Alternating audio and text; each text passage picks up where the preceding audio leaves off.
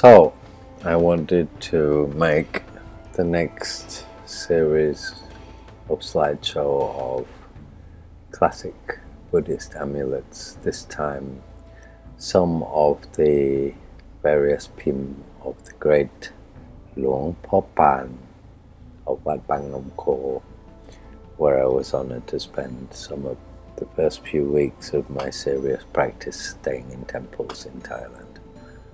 And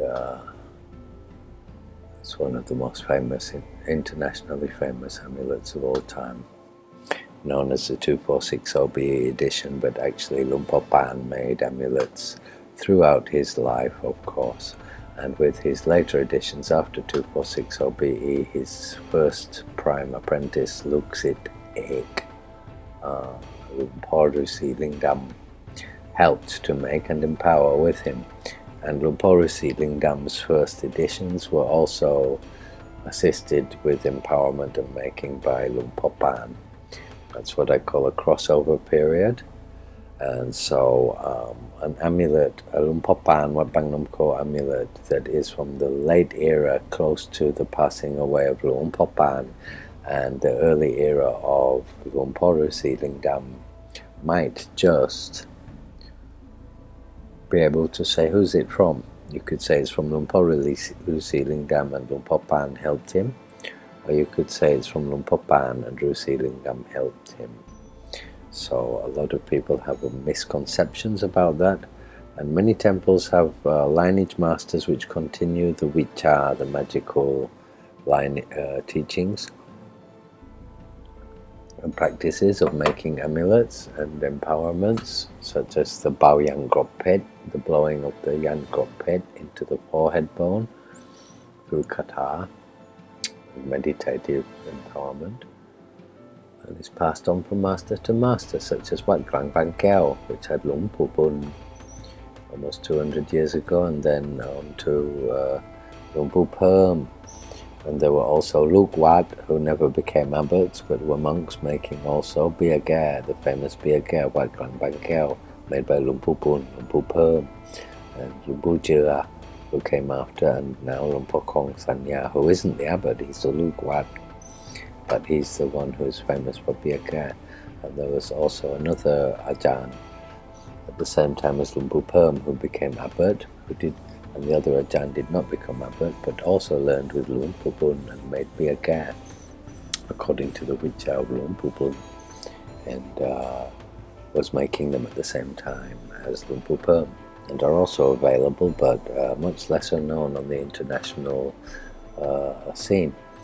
Anyway, back to Luang Por Parn, this amulet which we are looking at and admiring, and I'm going to reduce it a bit now, I think, just to get a clearer look at it, because it's a bit too expanded. This is a Prat Luang Por Parn Pim Krut Boran, and it's a Pim Lek, it's a small amulet, and it's a Pim Krut, so Song Krut, Buddha riding Garuda.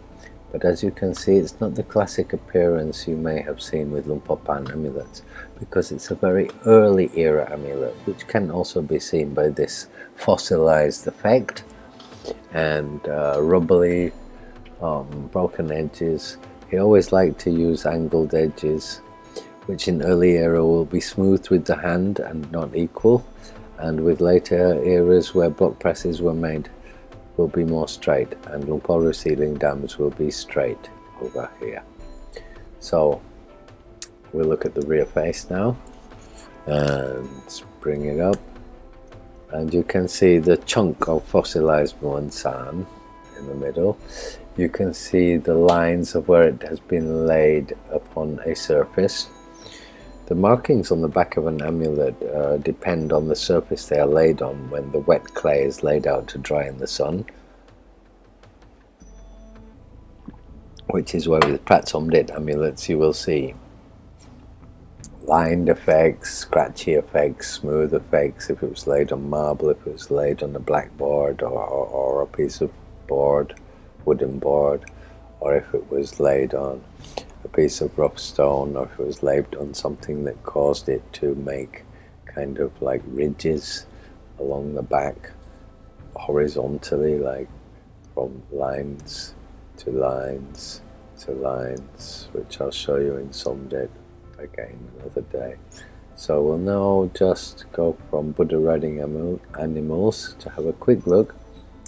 Most people know the pinkish and brownish Lug Om Pong Yan Grok Pet diamond armor powders Lug Om. This is the Lug Om Pong Putta Kun of Luang Por Parn, the other one he made, one of the various ones he made. And so to take a look at them once on, we can see some little red flecks, and you can see the slight ridged, I call them maggot lines, almost the maggot line effect, not quite. Maybe you would say that they were, sorry about the noise, it was a hard drive falling down. One would say that perhaps like a planet, you know, like the ridges on a planet. This could be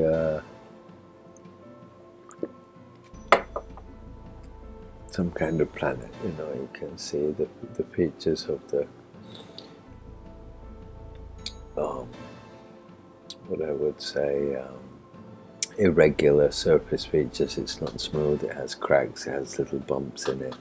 You can see the very white powders in it. You don't see much white powder mildew coming to the surface, which would mean it doesn't have like seashell mixed with coarser powders. It's made from powders of the same kind of coarseness or fineness, quite fine. And the only coarse bits is what has caused the effect on the surface. You can't identify many particles. You can see small pinker particles, which are probably rose petals from flowers offered to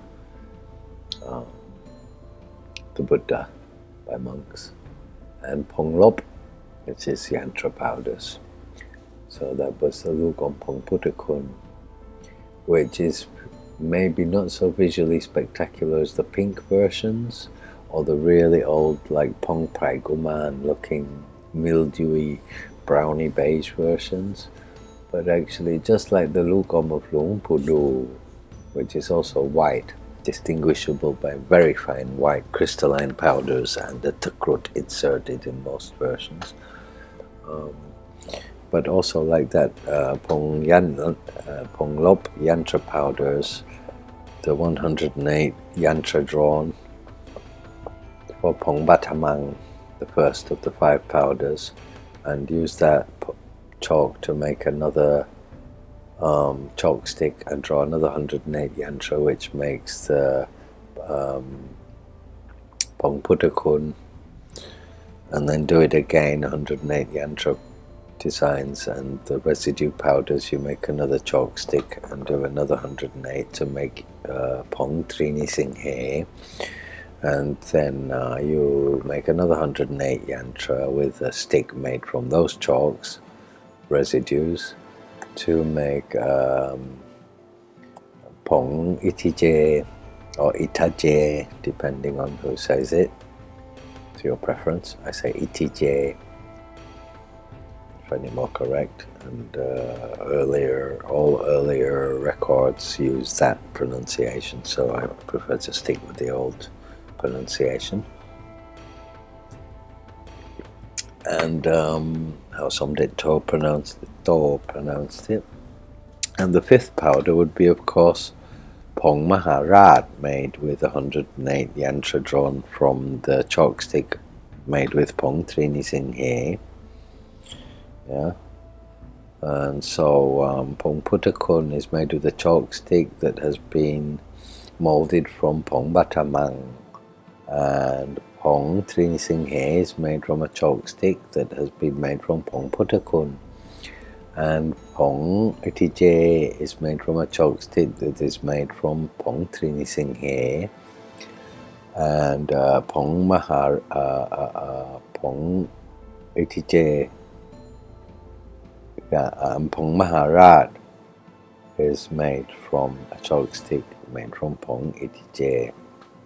So that takes about a decade to make those powders, to be honest, as a solo monk, like Somnetto did. So let's go now to a classic pimp. Pim, pim. It's written pimp with a P on the end and a little squiggle above the last P in Thai, the Thai P, which means silence it. So you say pim. This pim, which means model, or this particular design, is the Putta Pratap Sadtw, the official name, which means the Buddha. Pratap is a sacred name only usable with sacred things for seated upon. Nang means to sit on for a person, but if it's a Buddha, he Pratap means like seated upon the throne. Pratap Sadtw, seated above animals. Yeah. Some people call it Luang Por Parn, Wat Bang Nom Kho. That's what everybody knows it as. I would like to just indicate this area. This piece here is the letter A. Yeah, it looks like two R's with a line between them. Yeah, and this piece here is the tail of the letter O. Whoops. The letter O. I don't know why it's doing that. And we can see this tail here touches the letter A, which in this particular pim, not all, will be evident. We can now take notice of the tail area, and if we see, if we see here, you can see that 2 of the 5, this is Pim Song Gai riding a rooster, Hang Ha Sen, 5-lined tail, 5-feathered tail. You can see these 2 of the 5 feathers joined together. There's another version where it's much thinner, but they also join together. So there is more than one pim. And here is the thing, Luang Por Parn is famous for 5-6 pim of the Putta Pratap Sadtw amulet. However, there were well over 80, at least 80 plus pim known to have been made. And I have got this from old people, I've got this from the internet, from books, and don't forget, I sat nearly midnight in the Kuti hut of the abbot of Wat Bang Nom Kho with him learning to meditate, and I spent weeks living there as a Luk Wat and sleeping in the Kuti with the monks and praying in the mornings and the evenings in the Uposada, and sitting in the amulet area talking with those guys and learning how to do the Vicha Yan Grok Pet, for which Luang Por Parn was so famous. And I spent a night in the cemetery with a tudong glot under the umbrella with the mosquito net in the cemetery of Wat Bang Nom Kho of Luang Por Parn alone. And I didn't learn everything I know now about the Luang Por Parn amulets, and I'm still learning. You never stop learning. With over 80 models, you never end it. So I know the ones I know, and I'm learning the ones I'm still learning to know. This is one that I know. You can see it's very dry. It's near jad. You can see the holes, the pinholes, which I call Roi Kempo, markings of the needles of a crab, which the crab has needle-like feet, so it looks like a crab's been walking across it. It's one of the ways in Thailand that we refer to effects, the surface textures of amulets, and we would say Nua Jat, Jan, which means it's very dry and powdery. It's not oily and kind of fossilized, which makes it look newer to an untrained eye.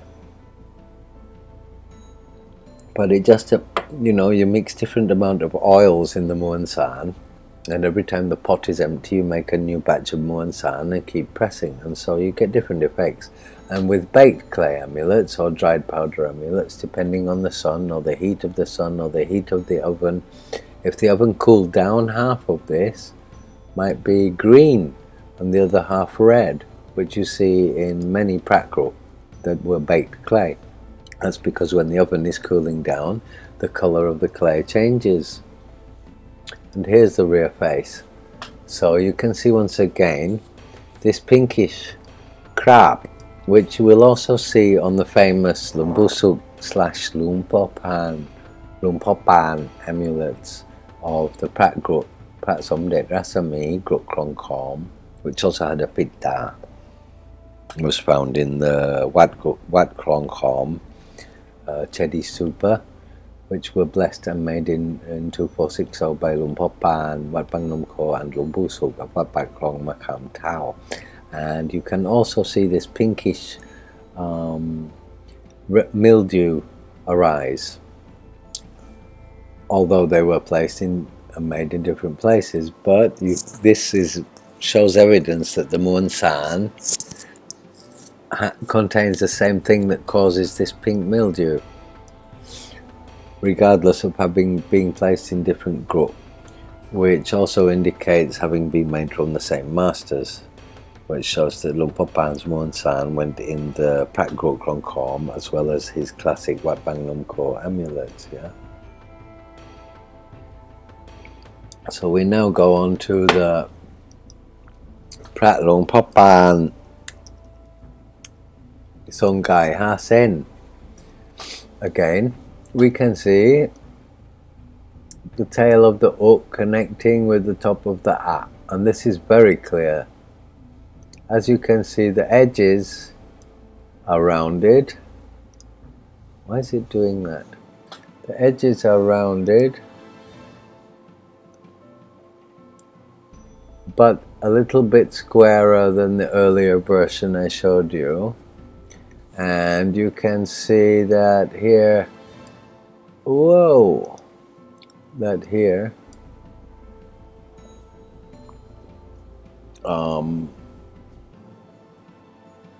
almost three are connected. Yeah, so it's a different pim, and you can see that the claws here are closer to the bottom. Yeah, but also the oh, whoa. I don't know why it's doing that. I don't know why it's doing that. The O. The tail of the O meets with the A. Some of these, the Ma and the A, or the O and the O, are backwards. In this case, they're the right way around, but there are also reverse versions of the same pim, and you see this doesn't have a lotus days. Yeah, some will have triple single days, some will have a single lotus days with a line under it, some will have just a single lotus days, some will have a twin lotus days of the riding the cockerel, of riding the bird, of riding the Hanuman, and there are 80 plus models. So this is to destroy the fallacy that the old school Sien Pat of the Pantip and the Tapajan and all of those places, who I highly respect for having curated what they knew till then, but in the age of the internet the knowledge has increased. And with 20 or 25 years of study, and the last 7 to 10 years of up to 18 hours all day, my whole day is just studying amulet books, thousands of amulets in my house, authenticated, to learn from and compare and publish and write and read, has just exploded the knowledge, and I like to share it with you. Excuse me. This is the evening. I've finish my normal work, and I'm making this for you. Because I do intend to start introducing Pat Luang Por Parn as well, and I don't want too many doubts and questions, because it's time consuming. So I'd rather consume the time making this tutorial to upload to YouTube and Facebook for your pleasure and enjoyment and increased learning. Look at the fingerprint on the back of this one. It's not a very clear picture, but it's clear enough for us to see. Can you see how fossilized the deep fingerprint lines are? How hardened stone this is, yeah? And the scratches on the back, you can see this has been placed on a wooden board, or maybe a piece of stone that was scratched in different directions. The irregularity of the outside. You look at the edges, the corners of it, all four edges of the amulet. They are angled, but they are not so straight. So I would say somewhere between the other two where I mentioned the angles. One of them had quite straight angles, the other one had very smooth angles. This one is somewhere between, and so I would date it at somewhere between. Yeah. From the Muan San, I would say it's older rather than younger. Looking at these fingerprints, actually probably early era. Probably early era. So here we have another one, which is Nerjat. It's hang. It's quite dry. We can see mildew arising, so this has the presence of Pong Putta Kun, or has been placed in gro, meaning it has been buried. Because when you make 84,000 Pratsomdet amulets, according to the 84,000 sutras of the Tripitaka, for example, and I think they probably made 84,000 of these, which is why they made 80 pim. Oh, and by the way, the Pratsomdet, which is supposed to have 10 pim, 10 models. Actually, I have seen royal decree documentation that says 173 different models were made. Pratsomdet, and there were 80 plus models made of the Wat Bang Nom Kho amulets. Because you make 84,000 amulets, if you make them all the same model, there's going to be too many, and they're not going to be rare, and they wouldn't be as rare as they were today. So this is a Pim Ki Gai Sam Sen, 3 feathered tail cockerel riding Buddha with a Tan Bua Met Ning Shan with a 1-tiered lotus dace, and it's Bua Met. Bua Met means not the teardrop shaped lotus petals, which also can be found, rather like bead shaped lotus petals. You can see they're round like little footballs, like little beads. So there's another pim. You look at the edges, very nice and rounded. You look at the Roy Pu Kem, Roy Kem Po, as if the little dots and holes in it, like a crab's been sticking his pincers in there as he walked along. You can see the tail of the it's going to change to the back face again now, I know it. The tail of the touching with the on the left side. You can't really see it, but it does touch. You should always take notice of the head as well, of each pim, with the ears and the roundness and the top knot. And the top knot. Yeah. The hands. The legs, if it's straight here, if there's a pattern, if there's a V going in there. Some of them have a V coming up this way, up through the middle of the legs, through the hands. The roundness of the knees on this one. The neck of the cockerel, the head of the cockerel, where the beak is. The claws of the cockerel, whether they touch the edge or not. The tail here, the angles, yeah, but each one is also different, yeah, because hand pressed. Here the top piece, the angles between each piece, yeah, the shapes of these of the lotus beads, yeah, and the thickness of one arm against the other, yeah, and so on.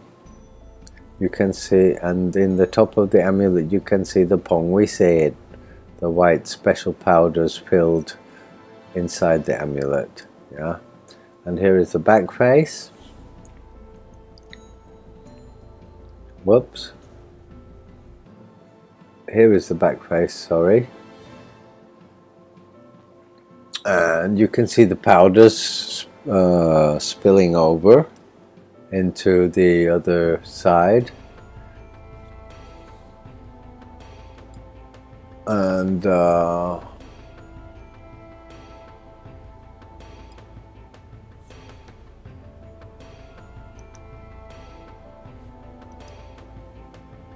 you can see a very irregular face here where the thumb on the bottom has left an imprint. You can see it's not as fossilized as the one I mentioned earlier, yeah, and so less old, or kept under different circumstances and different environmental conditions, or worn less, worn more, been in a drier situation, a moister situation, also affects this. So judging the age, you also have to take those aspects into consideration, where two amulets might look younger and older when actually they're the same age but have endured different environmental conditions. But usually I would say this is slightly later, but still very old. This would be a 2460, about that.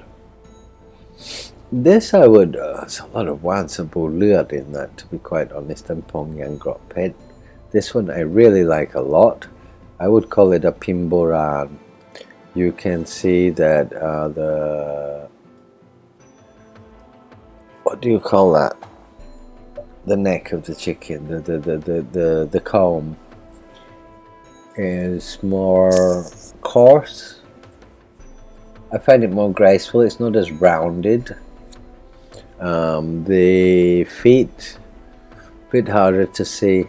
They're more raised here, the three samsen, and thinner, which is more beautiful. They fade out more. They're not as long. The tail is a bit straighter and more horizontal. It's also Bua Met Sandiao. It's actually the same pim. It's actually the same pim, but it's not the same block press, because the left knee to our side, the Buddha's right knee, is actually bigger, yeah,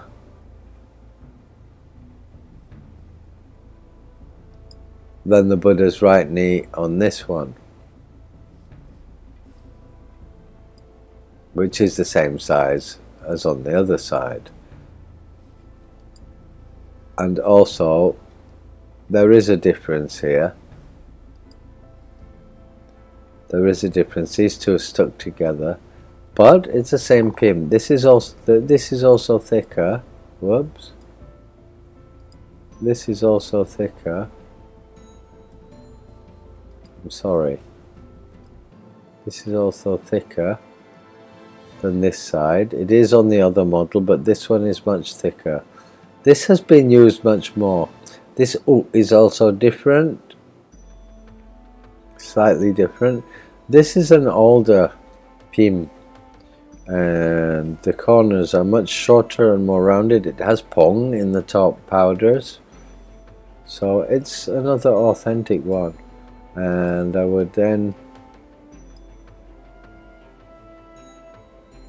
look at this one, the key crud. The key crud. And I would indicate at first here, you can see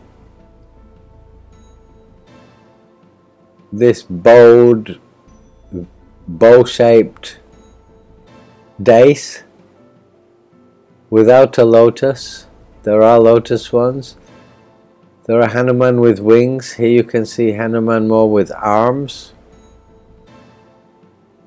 and bent knees.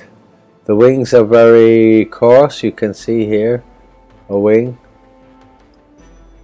You can see here a wing. And here 2 feathers of a wing. Here is very coarse. You can see the depth of the head here. You look at the arms here, they're much more equal, and this one is thicker on this side. You have a double line with the hands here. Yeah. You have a line through here.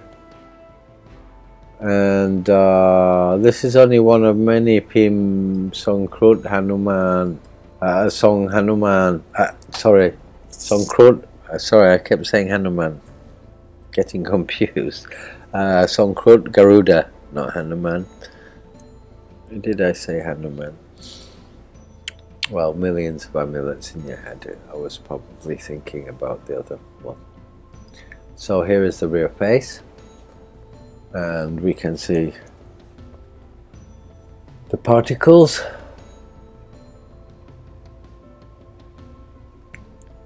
I'm remaining silent so we can look, and I'm going to expand it. It's not such a clear picture, but it expanded a bit so we can see the particles in the back face. You see the little black dots, which is often seen in this era of his amulets. And this is of course a Pim Boran, meaning Boran means ancient, is a key main. This is a key main lake.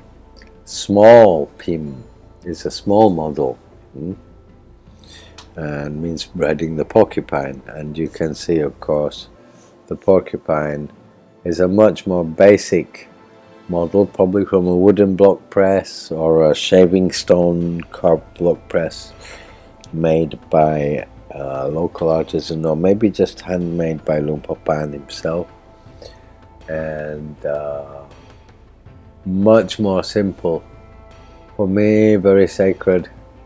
You can see this kind of fossil. Whoa. You can see this kind of fossilized protrusion. You can see the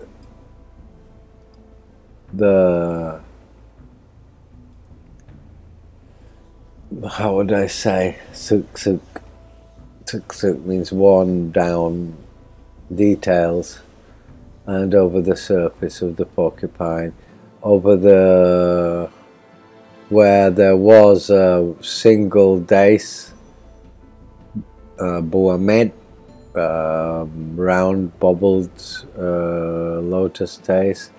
Looks like it might have had a line under it.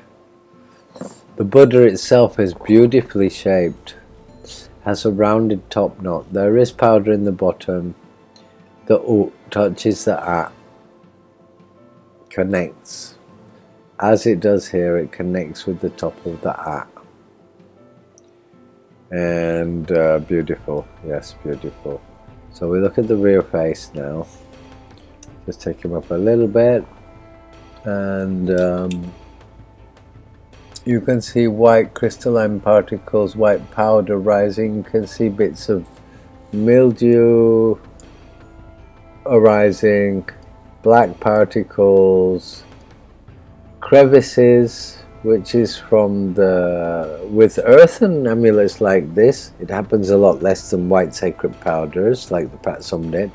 But as the wetter clay, and don't forget a baked amulet isn't really wet anymore, but it still has some moisture within in the depths, and this causes this kind of fissures to occur and small holes like this as the clay gets drier and drier and contracts, and this kind of uneven veined surface which has a texture to it. If you ran your finger over it, you would see there's higher and lower bits to it. also comes from the contraction and only comes with fossilization and age. And we look at the edges here, very smoothed off. These are almost circular here, and uneven bits like this show that it has not been cut with machine. It's been cut with a knife or with an instrument by hand. So a very early era amulet. I would take notice of these crevices here because it shows extreme aging. And here I would try to get a look inside at the clay, because this piece here you can see the inner clay, which will have had less exposure to oxygen and less exposure over time, and you will be able to see a more fresher look and see the content, which isn't easy, I know. So here we can see a little bit more. This is the Pimki main Mangkon Yai, so also a porcupine, but the big dragon version, Mangkon Yai. And as you can see, the lotus is more like a curved boat, and it has kind of little lines between it. The feet of the Buddha are very tapered. The arms are more curved outwards, more bent outwards. The head is typical, but the ears are much bigger than usual. No U visible, only Ma and A. Yeah? And here is a U. Here was a U, but it's caved in. And here we have a tan. I don't know what this tan is called, of this pim. It's not a boa, it's not a lotus. It's like a takur, but I don't know. I shall find out what that is called. As I said, I'm still learning the 80+ models. This is one of 3 or 4 porcupine models we've already looked at. This one you can see facial details. You can see facial details in it. And very, very clear cut lines of the whiskers and the fingers and the lines along its body which touch with the edge. You can see whiter powders around the edges where the surface has become exposed, whereas it's pinkish on the outside, which once again and in the middle you can see the whiter powders. So this amulet was actually a white powder amulet, and this pinkish effect is the mildew which I was talking about, found in the Luang Por Parn, which Luang Por Parn had a hand in, and in the Wat Bang Nom Kho amulet. So this is Nua Pong, Nua Cow, but it has the red mildew, or from the baking process, as I said, which I doubt, because then the edges would also, if it was cooled down, here would be green on the edges, and if it was too hot, then here would be red, but the edges would not be white, they would be black. So we'll look at the back, and here we have lovely fingerprints. Whoops.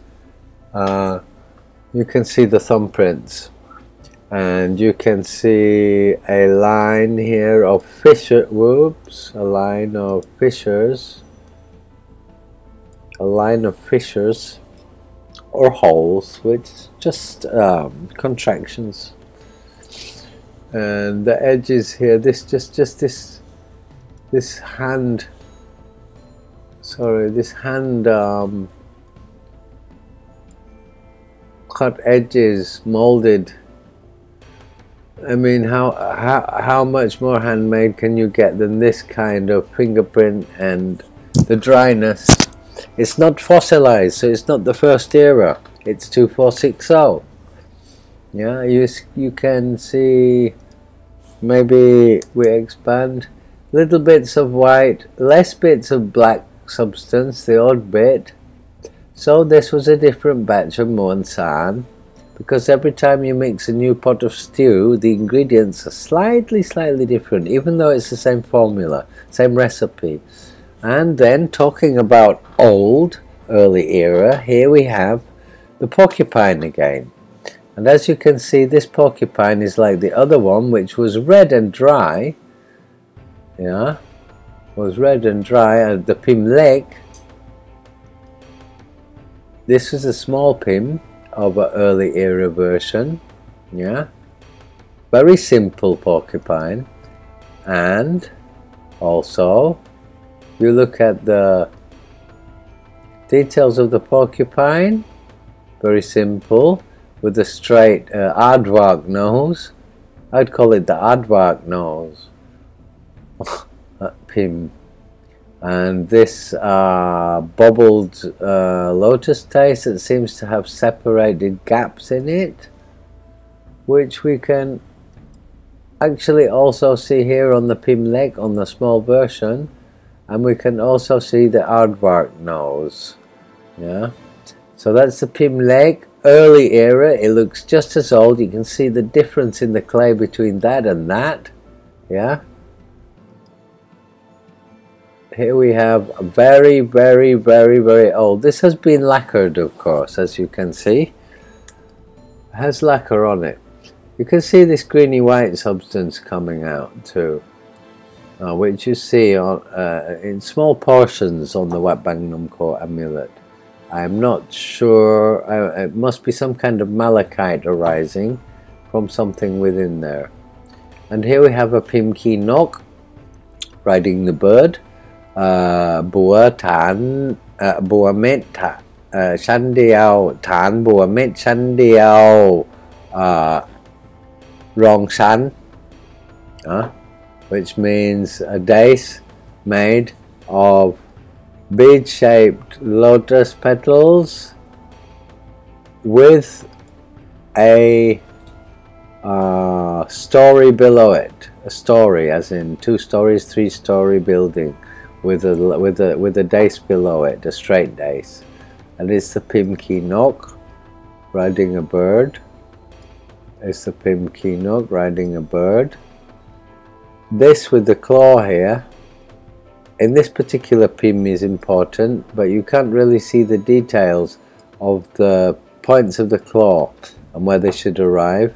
And the head, the eye and the beak will tell you a lot if you can find a clear version of this block press. But this is very early. If you look at the powders in the top, you can see extreme age and the lettering and just the surface, you know, and the hole in the chest with the contraction.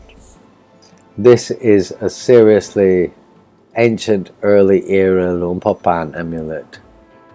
He made throughout his life, as I said, not just 2460 BE. Yeah, Prat Luang Por Parn. You look at the fingerprint on the back of this, yeah, it's fossilized. Yeah, and you look at the fingerprint on the back of this, it's not fossilized, but it's old, and it's so old that it's dry as a desert. Yeah, yeah. But you look at the back of this one and you see how fossilized it is. It's like a 200-year-old Prat Somdet Wat Rakang or more. Yeah, and you can't fake that kind of aging. And look at the curve on the cut around the edge, the border of the amulet. And just look at the fossilized effect of the fingerprints and how less deep they are because of the wear and tear over the years, which is decades more than the previous version, which I showed you here. Yeah, many decades more. Many decades more. Yeah. So let's take a look at another one, which is also again a Pim Ki Gai. And we can see here the crest is thicker than the other slimmer, more tapered one I showed you, as is the beak, much thicker, more like a pelican beak. These are the Bua Met Chan Diao The ball-shaped lotus taste does not have a line under it. It just has the ball-shaped lotus taste. The 3 lines of the tail are a bit more tapered, but still short, but more tapered and longer than a previous one I just showed. Yeah, we can see the white mildew on the surface. We can see the edges are smooth but a little bit more angled than the earliest era. Yeah, we can see the gap between in the center on the lotus base, the missing bubble. This one has the knee to our left larger than the knee to the right, so it belongs to one of the other pimp. If you remember, I mentioned where the knee was bigger on one but not on the other. And so that is the Pim Ki Gai Sam Sen Tan Bua Diao. Yeah, Bua Met. And here is the rear face. And here you can see plenty of particles of the white stuff. You can, we'll make it bigger. You can see the little black particles, not as many as in the one example I showed, but you can see particles and the white particles within. You can see the holes and the textured surface where it is irregular, and then you can see where it's become open and oxidized. Instead of white powder visible, you have some kind of grayish color here. It's turned gray, exposed to the air, the inners. Therefore, this white stuff is not the inner stuff, rather, coming up, the Pong Putta Kun, it is not, it is crab growth. So, they make 84,000 amulets. They distributed throughout his life, and in the official edition where it was mass made in 2460 BE, famous edition, but before that for decades he was making them in the forest, and probably not just from these powders, probably made them from other things too. There's still a lot to come to light about Luang Por Tim, Luang Por Parn, Somdet Prabuddha Janto, and other great masters. Luang Por Keo, Wat Kruawan, and you know that they're all gone and there's only these 5 models and they're worth $1 million. Rubbish, rubbish, rubbish. I see them sell stuff for $10,000 in the magazines here. I'm quite happy to sell one of their $10,000–$15,000 amulets if it's a first prize winner for $3,000, if it's no certificate for $1,000, but authentic. But some people are charging ridiculous prices. That is also a fallacy. You can find these things. They're expensive, but they're not that expensive as we have been taught to believe. And just look at that megalith effect and how much older that is than the classic editions we know. And that was Amulet Talk, classic amulet, classic Buddhist amulets, I believe episode 4. So for Amulet Talk, which I will be sharing to the Amulet Talk channel, and the Thailand Amulets, ThailandAmulet.net YouTube channel for enjoyment, meaning sharing it from my own channel, because I'm going to upload this, I think, to the Ajahn Spencer channel. No, I'm not. I always upload this to the Thailand Amulets YouTube channel or to the Amulets TV YouTube channel. This is going, I believe, on Thailand Amulets YouTube channel. Yes. You know why? That's the only one that is monetized. So I get a little bit of money if a lot of people watch this, which would rentabilize my time. Not that I love money, but why not? If it's for free, upload a video. You can upload it for nothing, or you can upload it for free. So, Ajahn Spencer for the Buddha Magic Project, signing off.